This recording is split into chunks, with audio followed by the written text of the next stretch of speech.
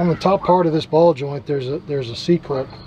It has two little eyes on it, and normally you stick a snap ring pliers in and you spread it out and you pull this clip off.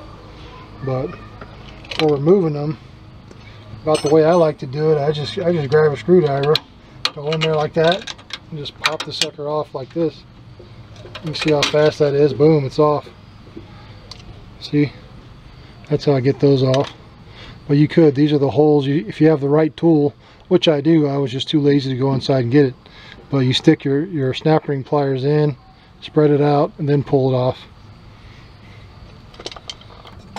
First thing I'm going to do is I'm going to remove this grease fitting.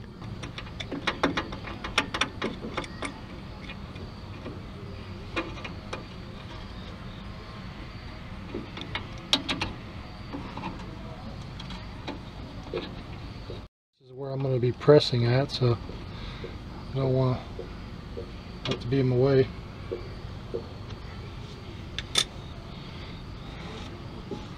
One thing I like to do is kind of get some crap out of the groove there, just a little bit, nothing fancy, but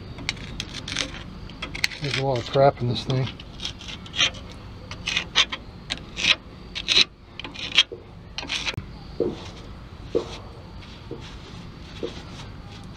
Just a quick wipe down. If you got a wire brush, you may wire brush it, or but throw a little WD on there.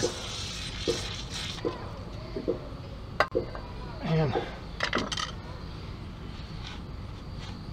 okay, so in order to press this out, you got to find something that this thing can, the bottom of this part can fit through. You see there's like a hole there, and just you got to find something that'll go over everything and rest up against the bottom side of the metal. I mean, there's a whole bunch of different adapters, and there may be more than one that'll work. Just figure out whatever works for you. Now this thing fits in there like that, and essentially the way I'm going to do it may not be the right way. There may be other ways, but this is the way I'm doing it. This fitting here, this little ring will sit in this ring, and basically I'm going to drive this down and push it out of that thing, and this will push, this screw will screw down on top of this part and pop it out. Hopefully, at least that's what I'm planning. So I'm going to try to get this set up. It takes a little while. Let me see. So you get that lined up, and it's in. Screw this down nice and tight.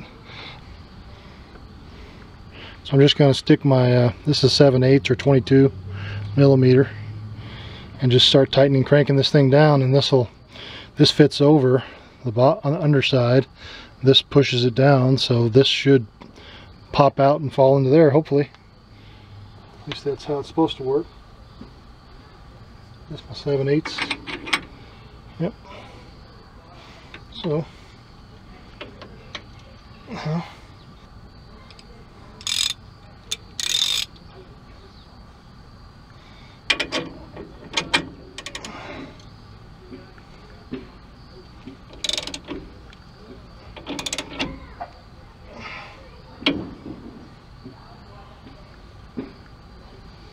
make sure that's on there. Well, I'm gonna have to use a breaker bar. It's handy to have an impact when you're doing this, because really you got to put some muscle behind this sucker.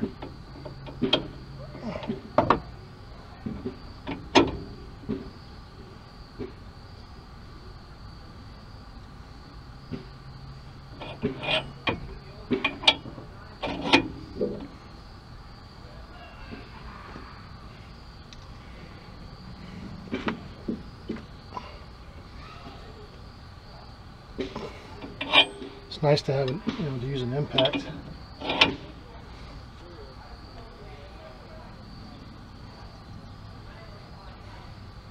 You squirt a little more WD in there.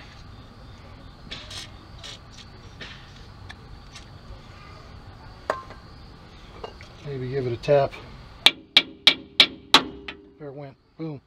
See that? Pop free. You guys hear that? Now it should go easy. So you can see it pushing it. I'll just give it a tap. Kind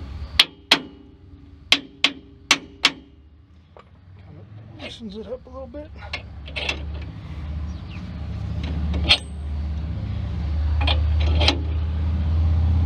It's going.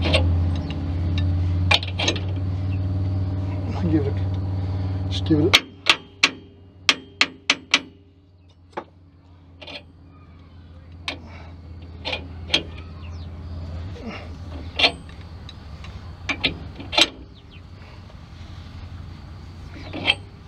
a whole lot easier with an impact. She's out. That's how you do it.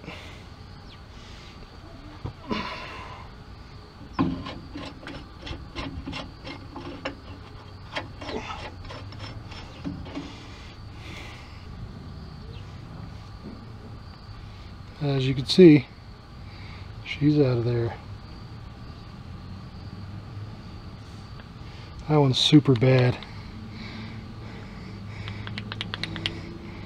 That's a really bad ball joint.